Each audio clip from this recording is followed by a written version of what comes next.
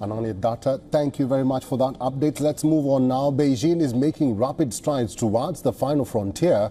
China marks the beginning of a new crew handover process. 3 astronauts of China's Shenzhou 19 spaceflight mission, including the country's only woman spaceflight engineer, successfully docked with Tiangong space station.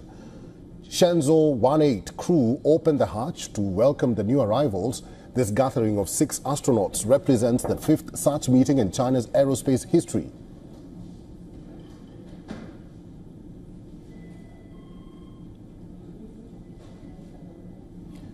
These are the images of commanders of the 2 space missions exchanging greetings. Then the newcomers expressed their excitement for the gathering. They thanked the previous crew for their hard work over the past 6 months.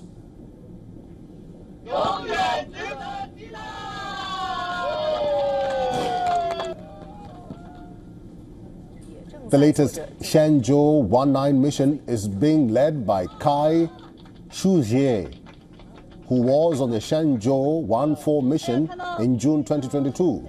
The other 2 crew members are young astronauts born in 1990 who are conducting their first mission. Among the crew is Wang Haojie. She is China's only woman spaceflight engineer and the 3rd Chinese woman to take part in a crewed mission. The new Tiangong team will carry out experiments with an eye to the space program's goal of placing astronauts on the moon by 2030 and eventually constructing a lunar base. For all the latest news, download the WION app and subscribe to our YouTube channel.